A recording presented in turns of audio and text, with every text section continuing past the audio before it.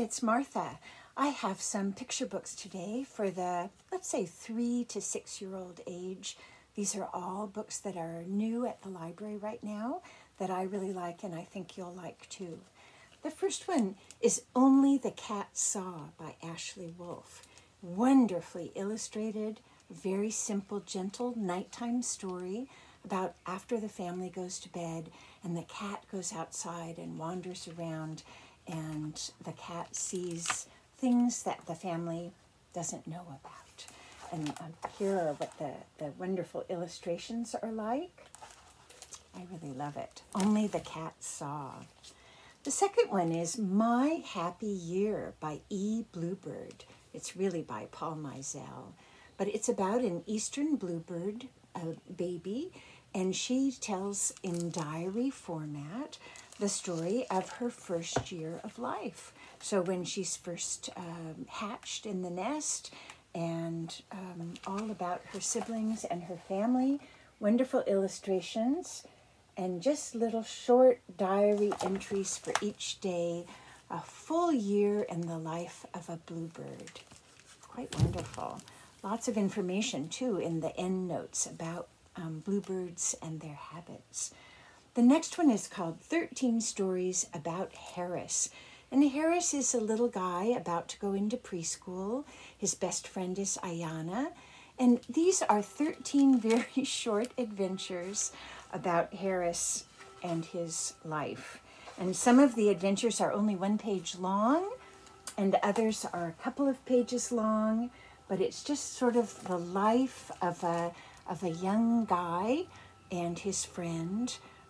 He does things like, it has wonderful chalk art on his sidewalk, and he goes to Ayana's birthday party, the first birthday party, and they start preschool together. So just very short little adventures about a little guy who's maybe 3.5 years old, maybe 4, just about to start preschool. The next one is called Even Superheroes Have a Bad Day. Have bad days. And this is about how when superheroes have a bad day, what they do with their tempers. And so it's kind of about how to channel your bad mood or your bad day into something that's not destructive. And so the superheroes have, they could be really causing some damage when they're angry, but or sad. But instead, they figure out ways to just shout really loud or do something that doesn't cause any damage but lets them get their feelings out. Fun illustrations. Even superheroes have bad days. The next one is called A New Kind of Wild. And this is about 2 kids who become friends, and the little boy has grown up in a rural area near the rainforest with a beautiful setting surrounded by forest in a little house, and he has moved to the city. And at first he can't understand the city because it's in the rainforest. He was able to really use his imagination and think of just all these wild, dream-like adventures for himself. And in the city, all he sees is sort of cars and houses, and he has to learn how to use his imagination in the city. And his new friend, the little girl, helps him do that. A new kind of wild. And so it's about how when you move to a new place, nothing makes you feel at home like a new friend.